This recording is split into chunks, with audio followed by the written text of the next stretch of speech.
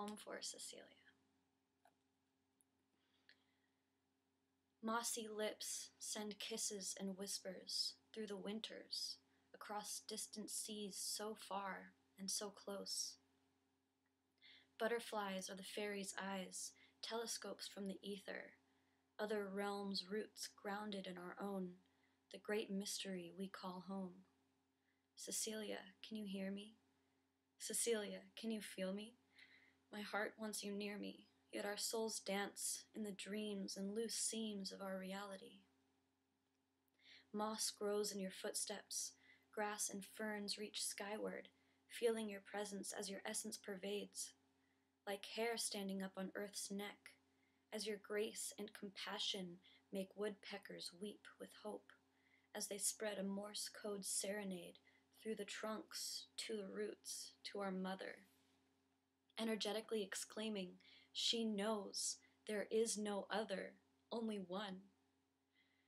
Reflect, dear sister, feel what you've become, a native river that runs, nourishing mother, reflecting father-son, across valleys and mountains, a life-giving fountain of you, and me, and she, and he, and we, in our unity, do praise the beauty of this day.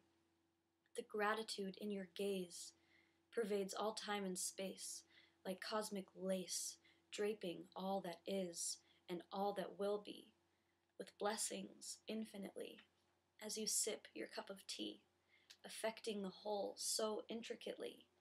And for this, my gratitude lives in the lava heart of the earth, and the lava heart in the sky, and the spirals emanating from Luna's third eye.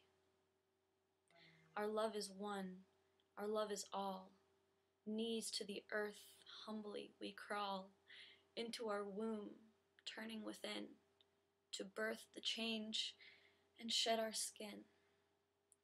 With blessings and kisses sent from lips of prayer and an intentional heart, expressing a love with no start and no end, to Cecilia, my soul sister friend, Tori. I love you. Enjoy.